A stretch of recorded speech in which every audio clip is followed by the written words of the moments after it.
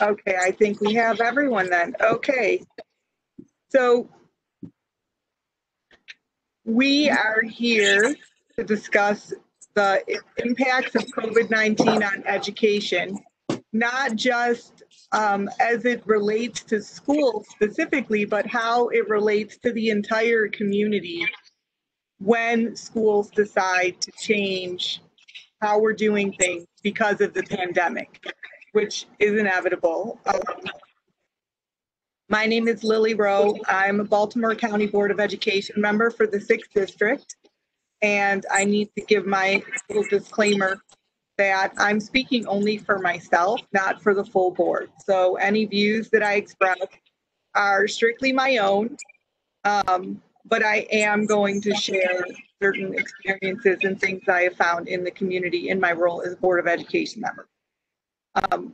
We have with us Comptroller Peter Franchot, who has always been an excellent advocate for education and has always used whatever bully pulpit he can manage to find, even if he has to construct it himself, to help the community find the needs of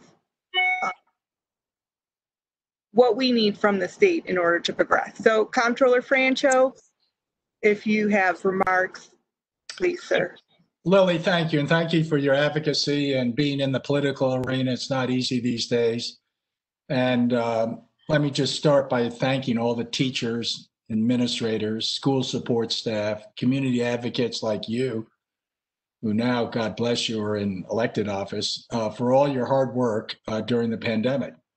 I have to apologize on behalf of government because it's completely unnecessary. Everything we're going through could have been avoided and has been avoided in many developed countries around the world, but not here in the United States. Everybody knows, who reads the newspaper, I think, understands that this is a devastating virus. When it affects people, it can have completely mysterious, as yet not understood consequences. So to have that imposed on the school year is just particularly unfortunate. I think Baltimore County made exactly the right decision to say, look, we're going to do this virtually, not in person, until January, I think it is, or the end of January. That makes a lot of sense to me. What concerns me is all the political pressure for everybody to open things up despite that caution. And anyway, I applaud Baltimore County. If I were a teacher in the system, I'd be particularly pleased that obviously they're interested in protecting teachers from being infected and employees of the school system from being infected. And I just, I go to the grocery store now, and it's about all I do. It's the only place I spend money. And I appreciate these clerks that are getting paid almost nothing, and they're exposed to this virus. So, this issue of authorizing schools to begin in-person instruction, I have a very positive relationship with Governor Hogan, but I think that was a huge politics-driven, not data-driven situation. So, and this virus is no more corralled than I'm a man on the moon. It is spreading through our communities. It's going to come back, and we all know, during the flu season. And, so we are engaged in a huge medical experiment with our kids and our teachers and all of the employees of the system. And I applaud Baltimore County. Whoever made that decision did the right thing. And I hope that the rest of the state will pay attention closely. And I hope that we're going to try to get the politics out of this. I see people on TV looking in the microphone and saying to reporters, I'm not wearing a mask. I don't care. I'm here. I think the virus is a hoax. Okay, so having gotten that off my mind, I guess, I want to move on to the online learning, which everybody is trying to adopt to these days. It's just made glaringly obvious, this digital divide that we hear about. And when it comes to learning equipment, technology, and internet capacity, so many students and families just don't have them at their disposal. So I'm very bothered by this so-called gap that separates affluent communities from those in poor, rural, and urban areas. Until we successfully address that very challenging issue, until we get serious about providing every child, family, school, and small business in our state with high-speed internet, we're going to leave a whole generation behind. And all of that untapped intellectual potential that we're just basically saying we're just going to leave it on the table. So it's not an inexpensive issue, and I'm pretty tight with $1. I'd be interested to hear what everybody has to say about internet connection that is required if we're going to have virtual remote learning. I mean, the idea that kids apparently are being driven to the parking lots of public schools so that they can get a hotspot in order to participate in class or do their homework, which apparently is going on, is very troubling. Connectivity, as it's called, everything to do with technology, most of which goes right over my head. Right now, it's destiny for these young kids. And those who have it have a prohibitive advantage over those who don't. So we can no longer afford to maintain this piecemeal process of connecting Marylanders with high-speed internet. It just doesn't work. We must use all the tools at our disposal: statutory change, regulatory provisions, financial incentives to extend high-speed internet fiber to every Maryland home. We should eliminate restrictions for the state and counties to allow their respective rights of way to be used for broadband, which would make the process of securing the necessary approvals far less time-consuming, cumbersome, and expensive. In a similar vein, we should require state and local governments to install empty conduits wherever they break ground for existing infrastructure repairs, in order to allow internet service providers to lease the conduit from the government and provide access to underserved areas. I'd like to explore the potential benefit of tax subtraction modifications as a financial incentive for service providers to provide doorstep internet access within priority funding areas. And on that same front, I believe we should work with Maryland's real estate industry to identify residential and commercial markets that are undervalued because they're not connected. I even believe strongly that home builders should be required to install conduit in every new home they build to facilitate broadband expansion. As I said, connectivity is the destiny of so many of our kids. There are lots of other strategies that must be considered and implemented in order to attack and overcome the digital divide. I'll be talking more about these in coming months. The point is that it will demand a coordinated effort which blends legal, regulatory, and economic strategies and enlists state and local governments along with the private sector in this effort. I'll just close by saying this pandemic has challenged us in so many ways, but as comptroller, I remain firmly committed to doing everything I can to help you, and will fight for policies and resources that help in the short term and years from now. And by you, I mean Lily Rowe, because try saying no to Lily Rowe sometimes when she's in front of you arguing a case. She is a fabulous, wonderful citizen advocate. I know we're going to get through all this because we have strong families, we have wonderful kids and communities, and we have great ingenuity in our educational establishment. It's hidden and there are impediments that are put in the way, but everyone is going to have, I think, a tremendous opportunity sooner rather than later to influence generations of future Maryland business owners and community leaders by getting this high-speed internet access for everyone in the state. Let me stop, and because I'd love to hear from everyone else on the panel. And Lily, thank you for convening everything. It's exciting to think about a reinvented Maryland where everybody is connected. I think that is absolutely fabulous, because we do know, especially in Baltimore County, where we have urban, suburban, and rural areas of the county, that there are some students who don't have easy access to the internet, either because they have no connectivity in the rural area they live, or they can't afford connectivity, or various reasons.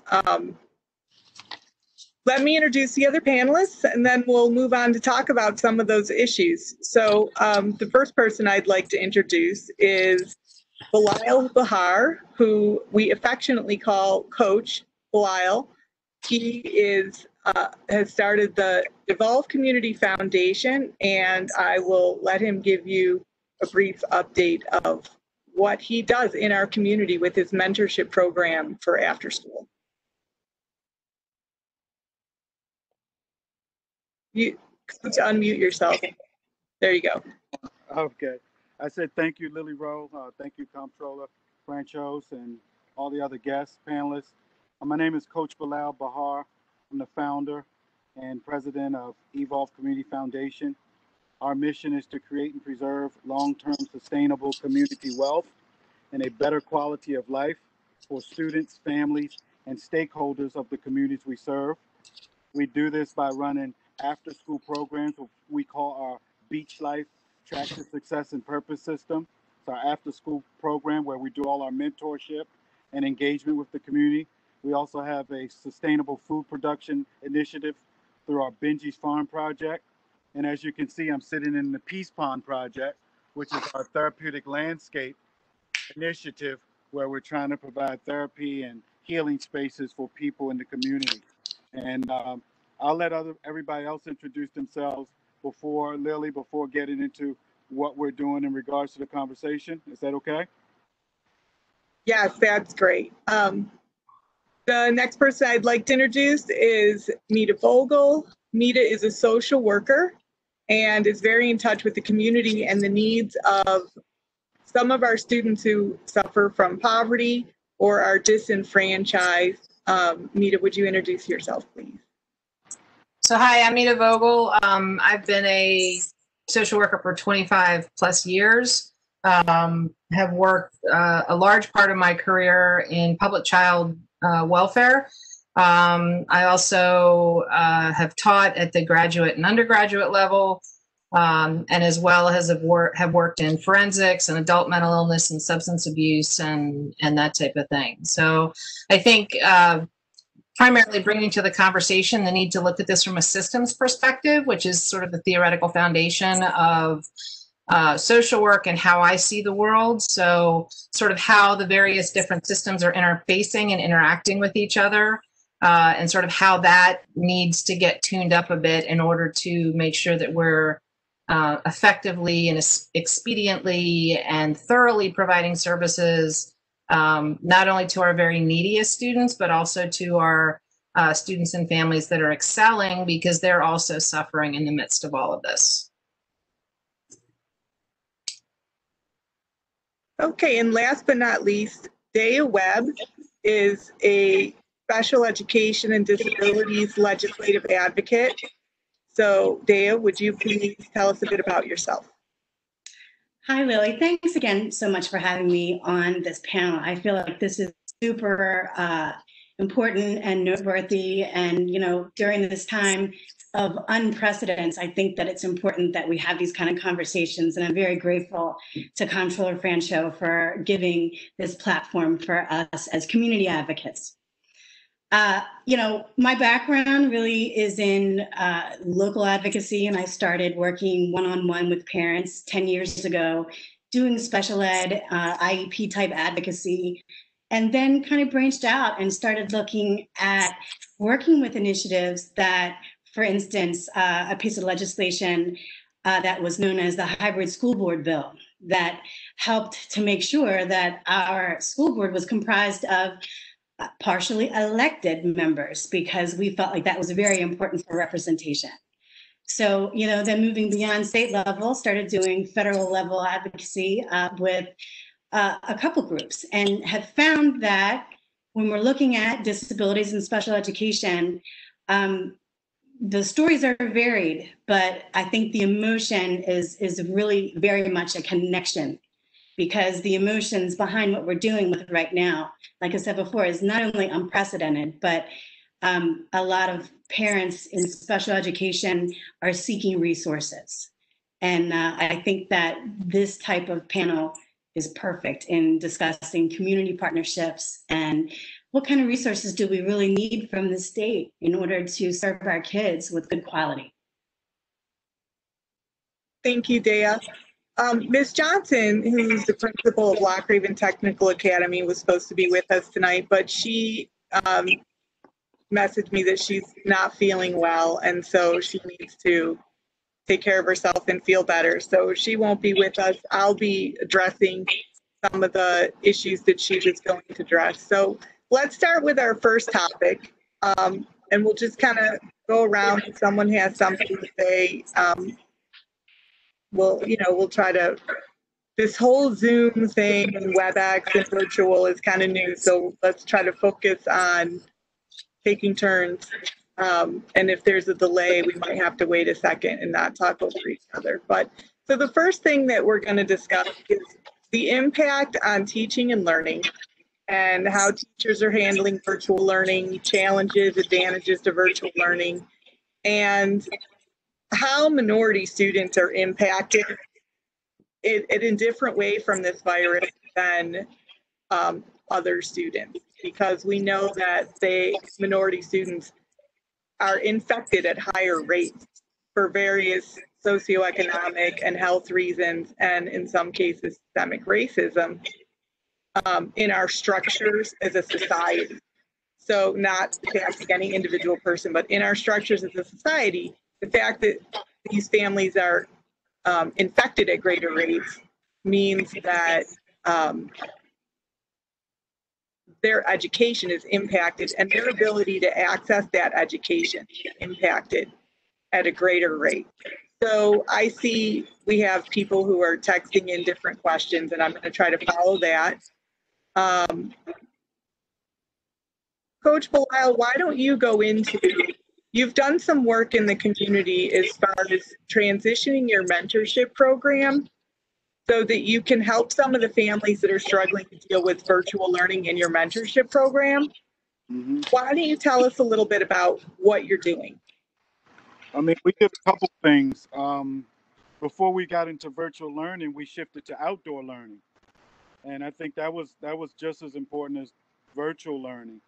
And now what we're doing is just trying to coach a lot of our students on what those learning management system platforms are all about, and just helping them to understand that we're shifting from basic learning mode, learning strategy, now really understanding what these LMSs are really all about, how to navigate through them, how to use them as an integral part of the learning system. So what we're doing is we're having sessions on coaching them on how to communicate with the teachers, how to balance out time, really just trying to help them understand the new learning environment.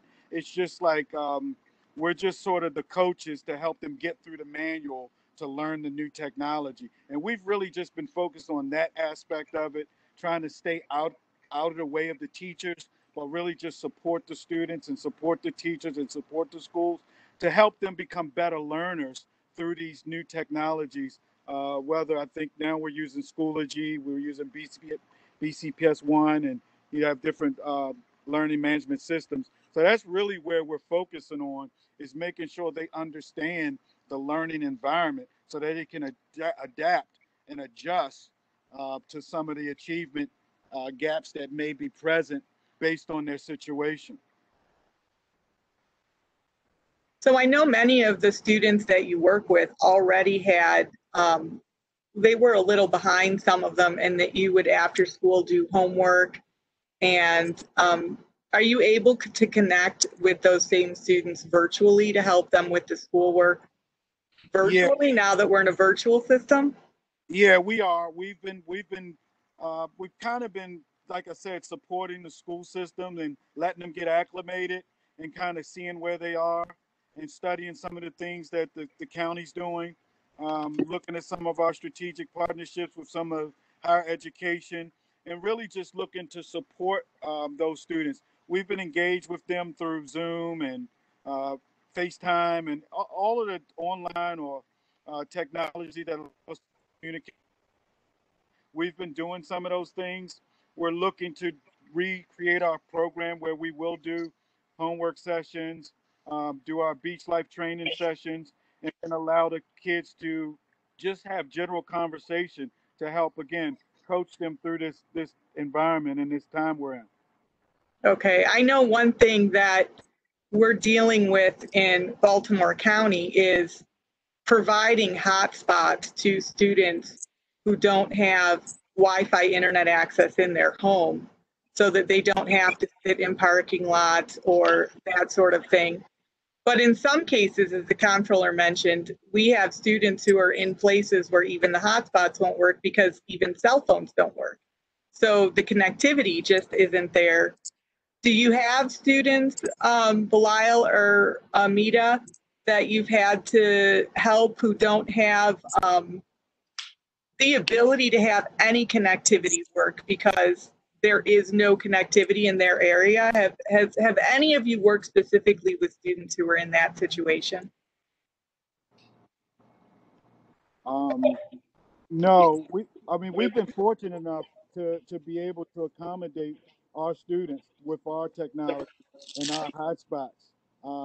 And we're mobilized to be able to help at not a large number, but we are a few students at a time. We have the capacity to allow them to come to some of our locations and utilize our hotspots. So we haven't really ran into that problem on our end, but we're mobilized to support the school in any way in our after-school programs if they need students to be able to come to our centers and utilize our hotspots. But no, we haven't experienced any of that stuff, but we're prepared to support.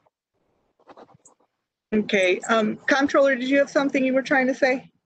I just wanted to let you guys know that at the end of this term, I'm not running for comptroller yet. I will have been comptroller 16 years. I am going to run for governor. I'm going to win.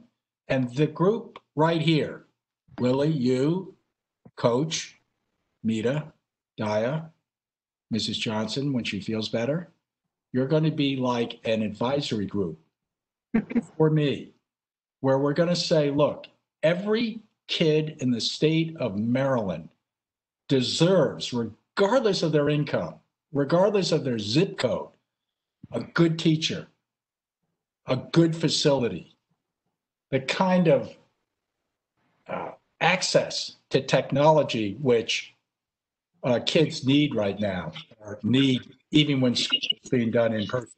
So anyway, you guys are going to be a very select group of advisors to me on how to make this happen. It's an almost overwhelming issue, the whole 5G connectivity, getting everybody access to Wi-Fi, et cetera. That's a huge issue. But you're going to help me, in addition to that, think about how do we restore joy to teaching so that teachers are not in these schools, very expert teachers, just droning through this curriculum that is imposed on them. And number two, we're going to figure out how to turn that curriculum inside out so it actually motivates the kids. And Coach spoke about bringing kids together and getting them to interact, getting them mentored. You know, I'm interested in doing an experimental reconstruction of the whole K through 12 curriculum so that teachers are teaching, kids are learning through doing, and they're actually, at the end of the day, they have something called education, and not just whatever it is right now, as far as I can tell, is just rote learning of whatever they think is going to be delivered on a standardized test. So, better days are ahead, and you guys are far more experienced than I am with all of the issues that we're talking about tonight. But I can promise you that we're going to do something very, and I don't want to say disruptive. It is going to be disruptive. It's going to be incredibly experimental and innovative reconstruction of the state's curriculum. And we're going to do higher ed also. For a lot of kids, college is really not helpful at all. I mean, they go to college for 4 years and it's the same, they're basically doing it just to get a degree. So I like what you guys represent, which is novel approaches to approaching the current system. So I need you to help me with that. Help with 5G, vision of everybody being connected. But most of all, I need you to pull the whole curriculum inside out and make it better for the kids and the teachers, not just the kids that are disadvantaged, the kids that are, come from neighborhoods that aren't properly served, but everybody. I'm talking about every kid in Maryland deserves a curriculum where when they come out of school, they are trained, they are educated, they are doing things, and they are motivated. Right now, it's for too many kids, school is just the curriculum is just a turnoff. Okay, I went off on a different tangent, Lily. I apologize for that, but I loved what everybody had to say about just the perspectives that you have, and I'm going to make use of you guys if you're willing down the road. You don't even have to support me. You don't have to really even like me, but we're going to do interesting things that are experimental on almost the FDR level when he came in after the right in the height of the Depression. This pandemic is going to go on for 3, 4, 5 years. This is not a kind of, a miracle's going to happen and it's just going to disappear. Miracle. No, this unbelievable chaos that we have is not going to go away. And so we're going to be testing, to pick a word, how we change the current system and not just go back. Thank you, sir. Dea, what kinds of things are you looking at and hearing from the disabilities and special education communities about how virtual learning and how the pandemic is impacting their ability to access services? Sure. And I think, first I'd want to start off with saying, we have 109,000 students with disabilities that we serve in Maryland. 109,000, so exponentially so with their families and who's impacted by the way special education is delivered online right now. And one of the most important things and one of the most important points I've heard universally in every county is that there are some students that are just not able to be reached online as far as disability goes. So what that means is we've got a host of families who are basically living day to day with no idea how they're going to get the supports and services that they once had for their kids. And they're really feeling alone. And so I love this policy that we're talking about with Comptroller Franchot about connections. I mentioned that before, but I have found that, the idea of connection when it comes to concrete connections like an internet connection, and then the heart-to-heart connection and the policy connection needs to all be there when we look at educating students with disabilities. I don't want to go off the rails, but I will say, the federal statute demands a free and appropriate education for kids with disabilities. And the Individuals with Disabilities and Education Act also goes further to talk specifically about how special education will be delivered. So what that means is that basically the federal side of this has not fully funded IDEA ever. And so Maryland, and Comptroller Franchot, you probably could back this up, Maryland as a state and the counties have had to basically pick up what's not been funded for appropriate education for kids with disabilities.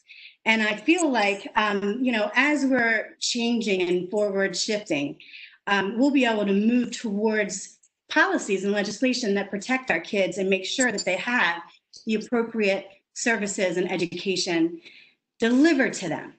But I want to say again, not all kids can get an education online.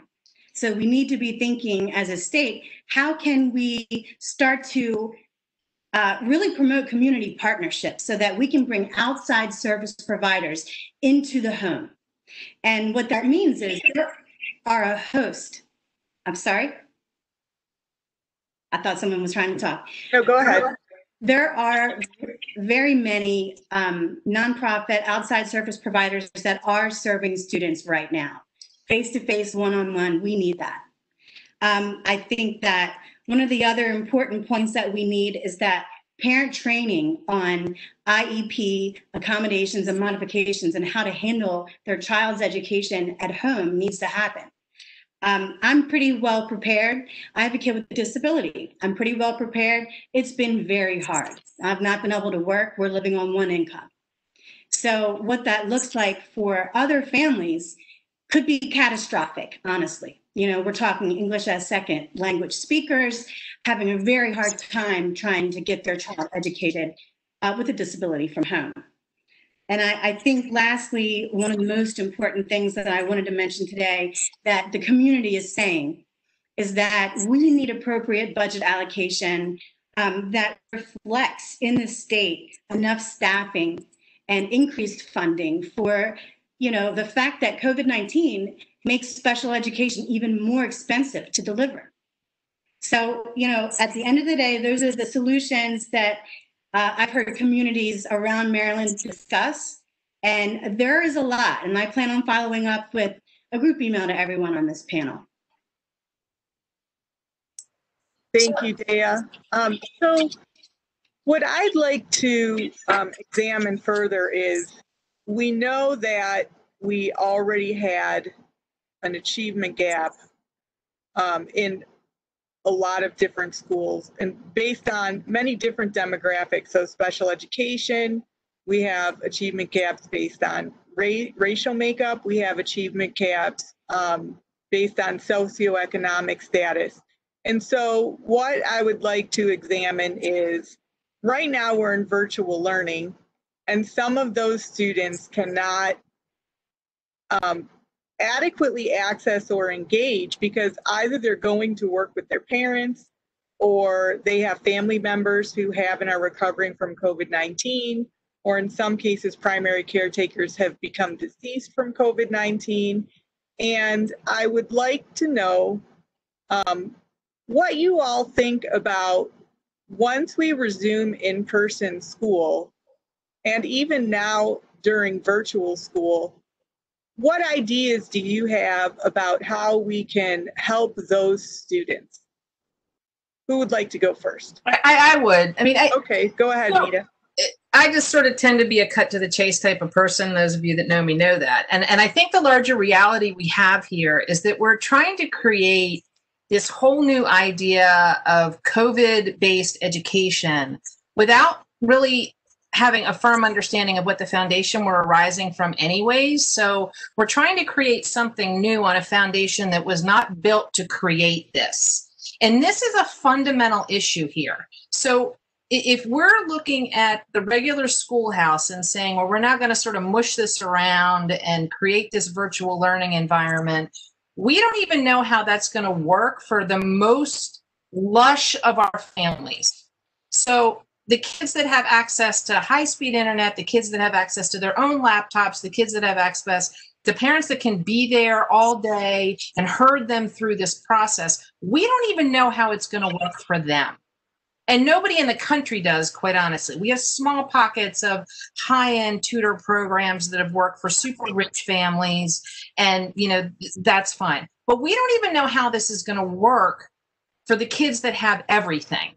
So when we start saying, what are we going to do about the kids that don't have this, or what are we going to do about the kids that, you know, have learning disabilities or other disabilities? And we've got kids that have profound disabilities on, you know, all the way, you know, that need ADLs taken care of and all of those things, all the way up to our sort of really high achieving GT kids that aren't getting services either.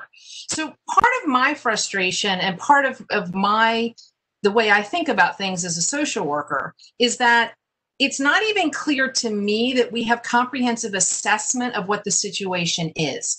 So when we say things like there's a learning gap, we can't just say there's a learning gap, because we're dealing with things like poverty. We're dealing with things like racism. We're dealing with things like completely underfunded schools. We're dealing with things like we don't have enough teachers. We're dealing with things like overcrowding. So to say that we have this learning gap, which of course we do, but then to say, and we're going to do X, Y, Z to fix it, to me is a bit of folly, because we're sort of putting a lot of energy after things that we're not even sure what we need to put energy after.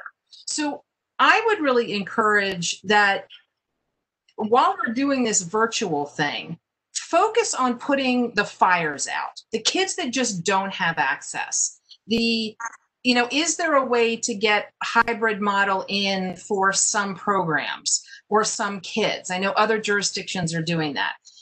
But before we do any of that, we have to build on the foundation of making sure that our teachers are safe and making sure that the adults that are going to be doing anything hybrid are truly taken care of first. So if we can't even say the kids are going to be, the teachers are going to be okay and the staff are going to be okay, then there's no way that we can even think about kids being okay. There's no way that we can look at hybrid anything. I want my kid, aside from everything else, I'm also the parent of a sophomore in high school, in Baltimore County. So I'm watching her sit downstairs on, trying to do her work, and she has everything she needs, and it's still complicated. So I would really encourage us to not just say, let's figure out, we know all of these problems, but I don't necessarily know if I have a good foundation to say, this is how it is. Because every single system that we have that works for kids in this state is based on in-person interaction. Department of Social Services, Department of Juvenile Services, food stamps, WIC, school, everything. Getting my registration for my car done. I mean, everything is based on in-person interaction.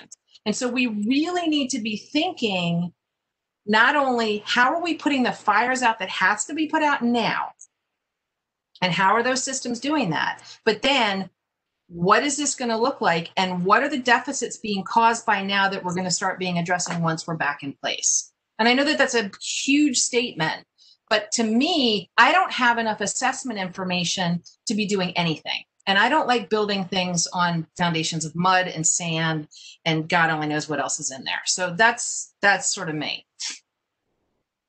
So one thing that was part of the reason why we pulled this together is the idea that we have different people from different groups, that we can think through solutions from as a community, as families, as different members, leaders in the community. And I understand what you're saying, Mita, because as a Board of Education member, I think what sometimes people don't understand is that in Baltimore County, even though all of the students had devices, all of the curriculum was still based on being in a classroom with the teacher using those devices. So to immediately switch to everyone is at home, now we have to configure every home network to operate with BCPS network. And, that can be a problem when you have 115,000 students and a handful of tech support professionals, because previously the tech support was on our own network. Now it's on every home network. And so this entire delivery system of education feels like reinventing the wheel as we move along in an emergency situation. And so this is something I think it's going to take the entire community to cooperate on, families trying to help each other, community leaders trying to help each other. I know that one organization that I volunteer with, Student Support Network, has changed some of their model of operating facilities and rooms inside the school building for students to get material resources like food, a coat if you need a coat, a stick of deodorant if you need a stick of deodorant. They're now delivering outside the school buildings to people who drive up to students food that they need, because we have serious food problems now that students aren't in school. And so I think that we need to, as a community and as a school system, be open to pulling more voices from the community in, more volunteers, more people, because we need creativity in this situation, because there are no standard guidelines for how to do this, because we've never done this before at any point in history. Comptroller. Yes, thank you for that. Mita's far smarter than I am, and I think she laid out a lot of very important subjects, as did everyone, Dia particularly. And it just reminds me of, Dia, of years ago, I was friendly with Eunice Shriver, who's no longer with us, but Mrs. Shriver used to turn to me and just say all the time, Peter, every kid is special and needs to be taken care of. So this whole issue of disability is something that should be front and center. But let me just address Susan's question. I think she sent a question in saying, what is the confusion over the Johns Hopkins positivity rate and the positivity rate that the state of Maryland is using? Why do I bring that up? I bring it up because it's pretty clear that nothing that marches toward solution and progress is going to happen without the virus being corralled. Okay, so the virus is alive and well in Maryland communities, but one side that wants to open up the schools and move forward with in-person stuff says, oh, we've basically got it under control because the positivity rate is 3.7%. It's under 5%. We're following the data. When in fact, Johns Hopkins then says simultaneously, no, you're not computing the positivity rate correctly. It's double what you just said. And I think Susan or someone who sent the question and was saying, geez, what's that all about? Well, what it's all about is the virus is going to make the decisions for us over the next year. And if we don't figure out how to get control of it, all of the remedies and solutions can be talked about, but we're not going to be able to make progress. But once we have a medical solution, after we've avoided putting our kids through and the teachers through a big medical experiment, I would contend that there's lots of opportunity because it's going to be so volatile and chaotic. People are not going to go back to where we were. They're going to say, no, we're not going to put our kids on crowded buses. We're not going to send our kids to cafeterias that are crowded. We're not going to have the same old, same old. So something will develop out of that that I think is, frankly, is going to be a better system of K through 12 education. And I would encourage us all, at least you guys, to, think big as far as what happens 1 or 2 years from now when we reconstruct not just education, but a lot of the sectors that we're accustomed to in Maryland, which are going to be completely different. Who's going to get on the metro down in DC?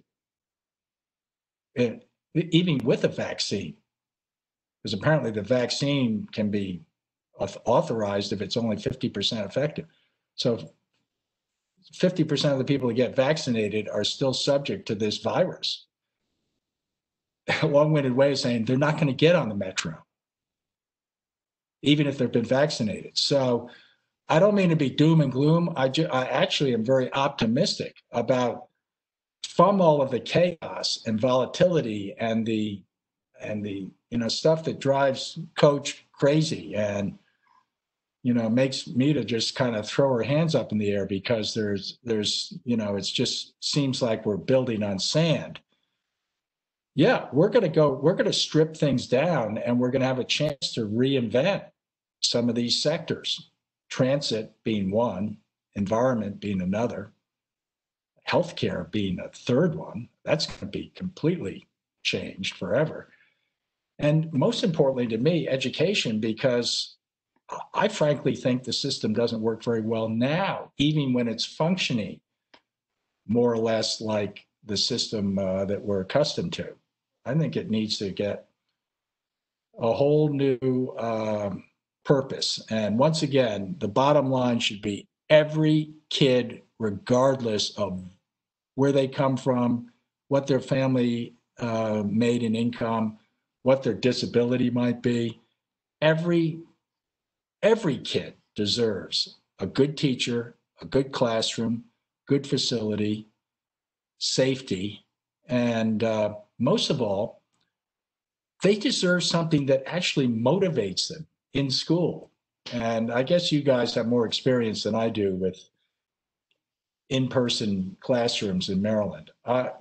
My view is they're just not doing the job as far as producing the kinds of educated young people that we so desperately need.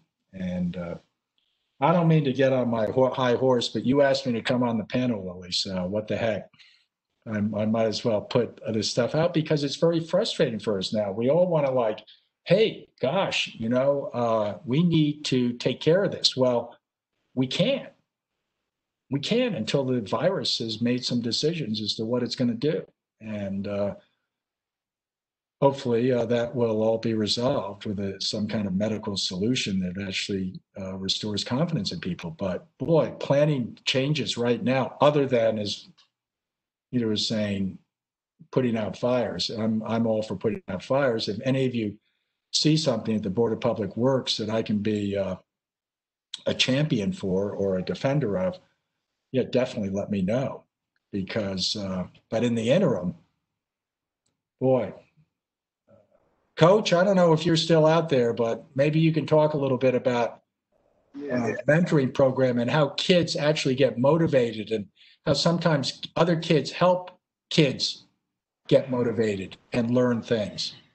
Yeah, I think we have a really unique perspective from a community standpoint. We started out in the community. We started out literally working with young people in my backyard and just realizing that these kids needed mentorship, realizing that these kids needed some type of adult positive engagement.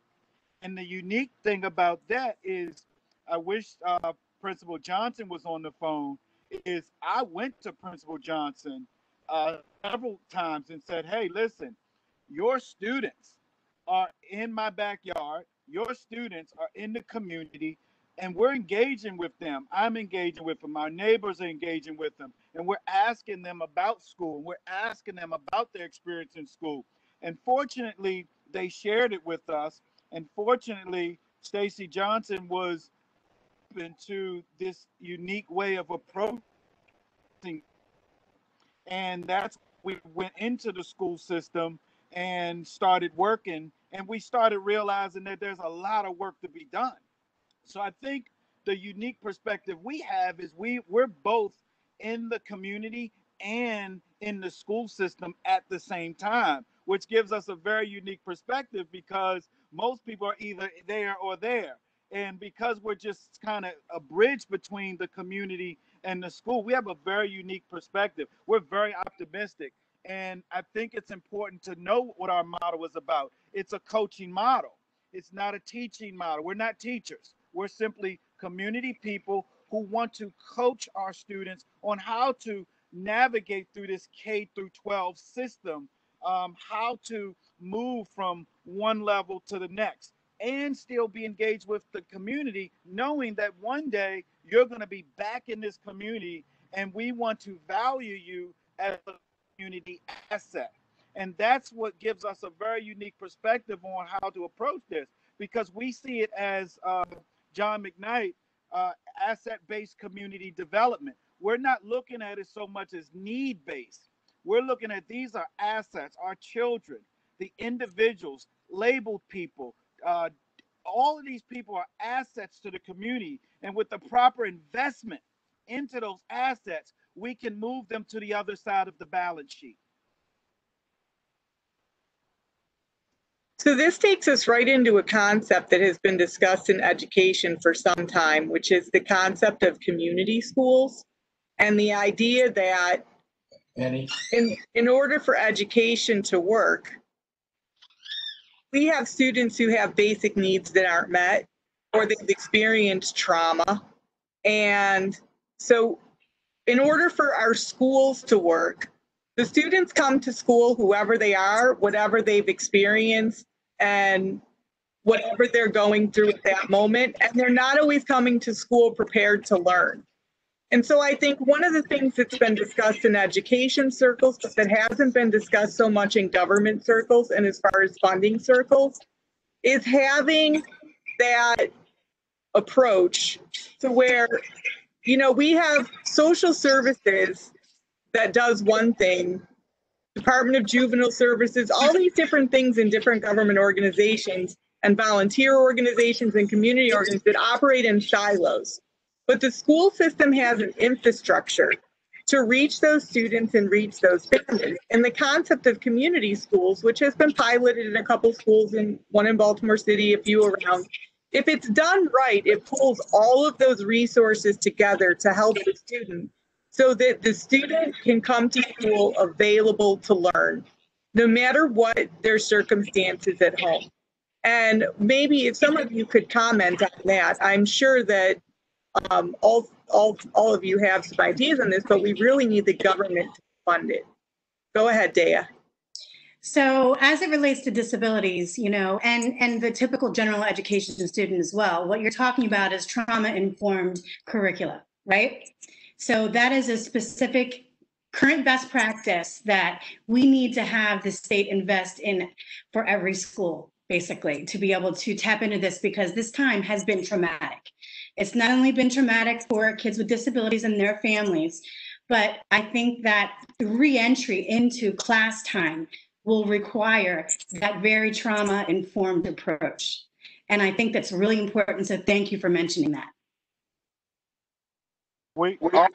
That's what as far as our mentoring strategy, within our Beach Life curriculum, Beach Life standing for business, education, arts, community, and health, emotional learning is an integral part of our delivery system.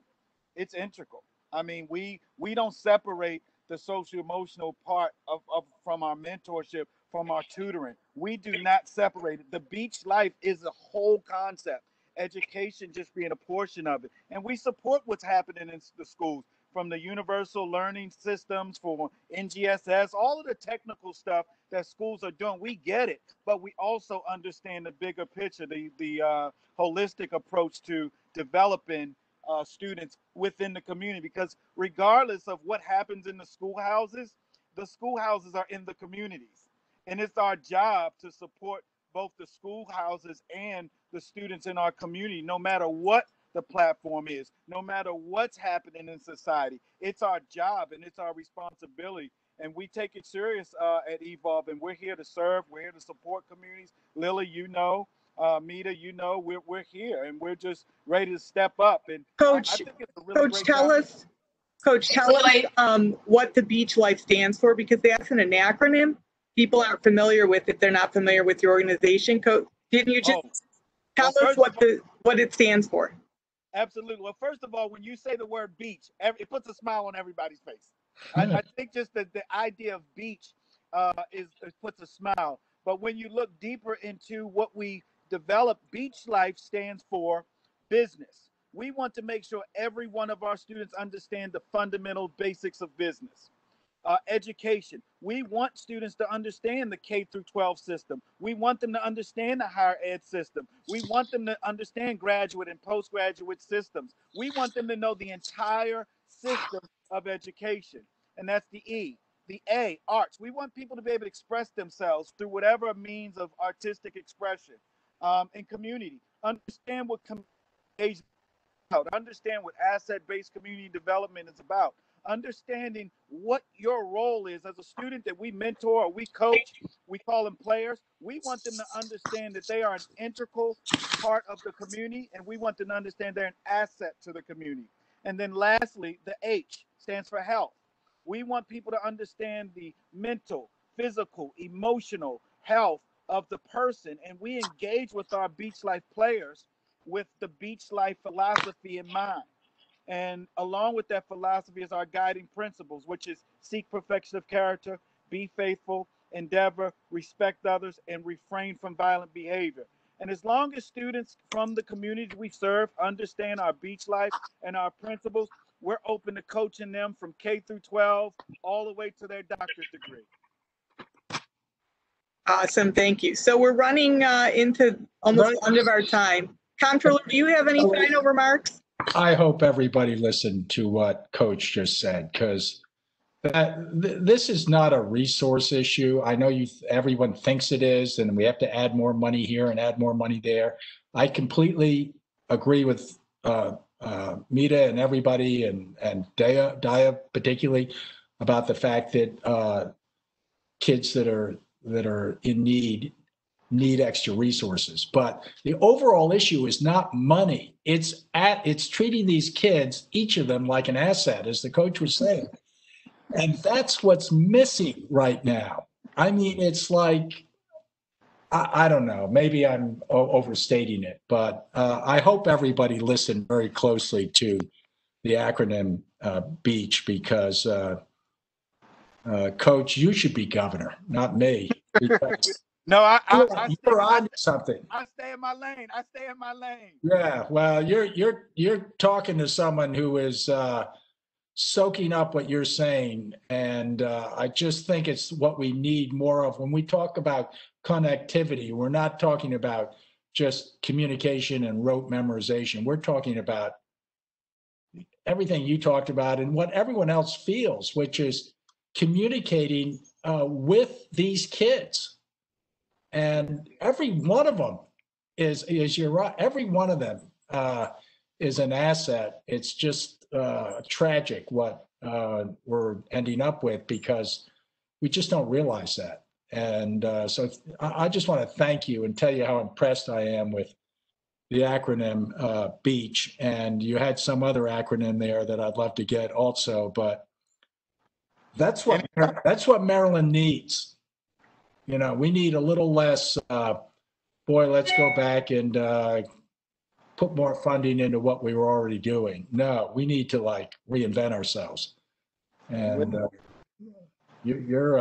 that was very influential with me. And seriously, everyone else, Lily, thank you for organizing this.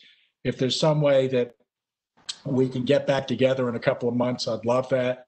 But if I make it to the promised land, you guys are going to be right there with me, because, it's too important to just let things slide. Thank you very much. Lily, thank you for pulling people together. I happen to think this has been a very special gathering. Other people may have different opinions, but that's me. Thank you, guys. I think it's been very special too. And I want to thank all of you for participating. And I've always believed firmly that government needs to be responsive to the community, and that as an elected official myself, I want to hear from the community members, because solutions to our problems exist in the community. And I would like to do some more of these types of conversations, but I don't want to keep people more than an hour because people are going from their dinner. So thank you all for participating. Thank you, Comptroller, for engaging this and always being the type of person that you are and willing to embrace people in the community that no one's ever heard of, and to elevate those voices to the highest levels of government. And I really appreciate that about you. Does anyone have anything brief and final to say before we let people get to their dinner? Yep. I got one. Beach life. Less COVID. Okay, Coach. I'll say this: less COVID, more beach. I love that. So true. There's something about wearing a mask on the beach, though, that's just not quite as much fun. But, we built a fire pit in our backyard, since we have to do something outside, right? So, all right, everyone, good night. Thank you. Have a nice evening, and we'll look forward to doing this again sometime. All right. Good night. Bye-bye.